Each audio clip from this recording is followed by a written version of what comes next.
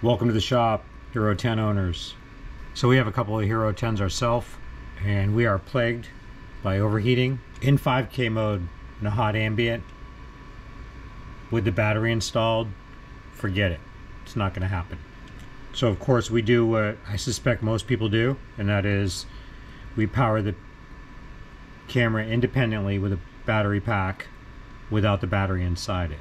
So even doing that in a warm ambient, start getting over 82, 85 degrees. In our testing, we were limited to about 30 minutes of recording. So when we tested it at 72 degrees in the shop, we did not shut down. There's two issues when it comes to cooling this camera. One is your ambient temperature, which is the temperature around the device. The other issue is airflow. When you are in a situation where you have very little airflow, even with the battery out, this will get very, very hot. So this is a Hero 9, but obviously the design is the same. The problem with this camera is when you get it into a warm ambient or in areas where there's no airflow. Very short recording time in a warm ambient, recording in 5K with the battery installed. At 82 degrees in still air, our camera shut off after 30 minutes with the battery out and being powered by a battery pack. At 72 degrees, we hung on.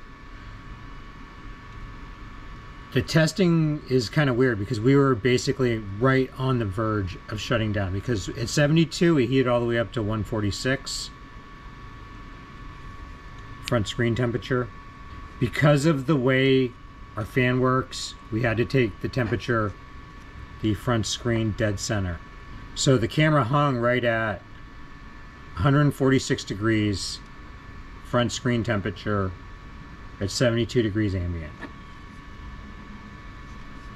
At 82 degrees ambient, it shut down at 146. Now, the thermistor could have got bumped a little bit and moved ever so slightly, which will skew you a couple degrees. But at 72, we were hovering pretty close to shutdown temperature the whole time.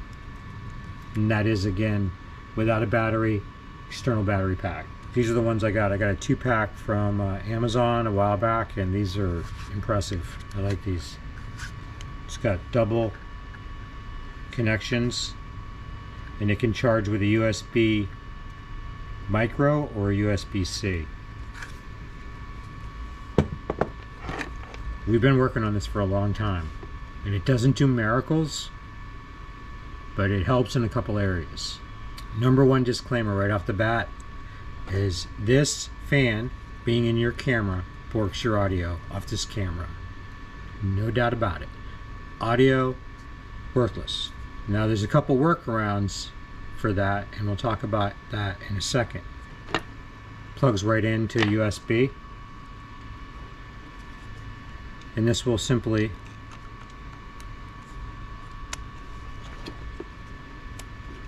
plug in, and I mean, it's in there. It will not come out. It looks a little ugly because I got glue everywhere. What we have here is a speed controller. Now this is the one I'm going to use with it for now, but they make another one where the USBs plug here and here. I like that because it's less likely to get bent. Although I made the cover, we're still adjusting on this back cover, that's what holds it down. I believe it's boosting the volts, so you go all the way down to 3.2, but I believe it's bringing the 5 volts all the way up to 7 point something. The point about this speed controller is if you do go past 5, this thing will make a lot of racket, but you start getting a lot of turbulence, negative pressure around your blades. It just, you will see if you turn this all the way up versus to about where it normally would be at 5 volts, it'll actually cool better spinning slower. It's because it's not a mess of airflow right on around here. Okay, what can it do and what can't it do? I can tell you what we discovered.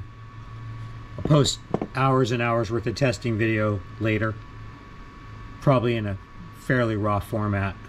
Obviously, at high speed.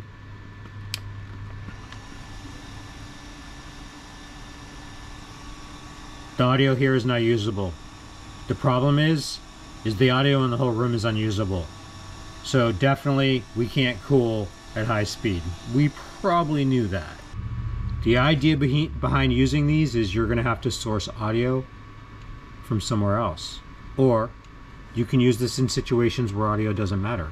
If audio doesn't matter, you can record 5K with this, turn the fan up to the 5-volt setting, and it'll run probably under 120 degrees the whole time it's on.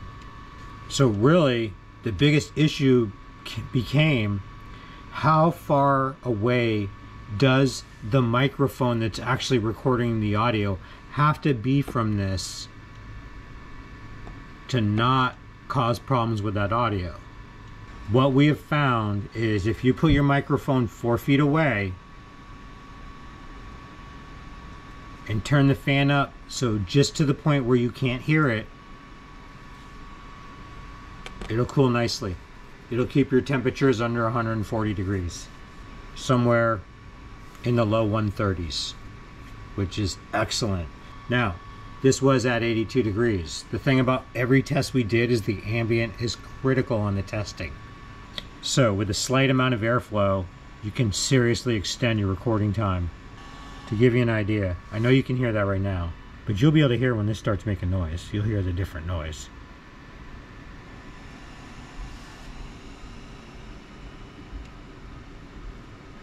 Now remember, this thing is literally 8 inches away. And right now, I have almost enough airflow to make a good enough difference.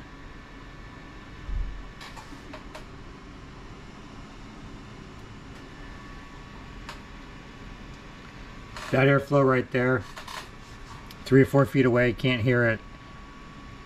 Huge impact on the camera.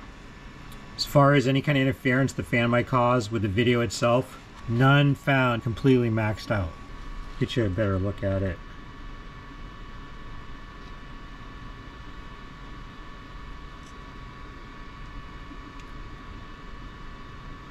It's 3D printed. This one is in eSun PLA. Of course, they can't go out in eSun because if they're left in a car, or they can't go out in PLA.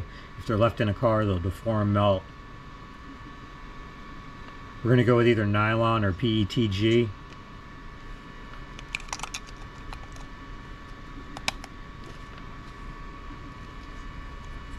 Right here is where it sucks in air. And you see, has that divider to make sure that air blowing here doesn't create negative pressure. That was one important thing with developing this, is to make sure you don't end up with negative pressure inside your camera. Because if you have negative pressure inside your camera, it's not going to cool. Negative pressure is void of air. Air is what cools your machine. Air is not very efficient at cooling.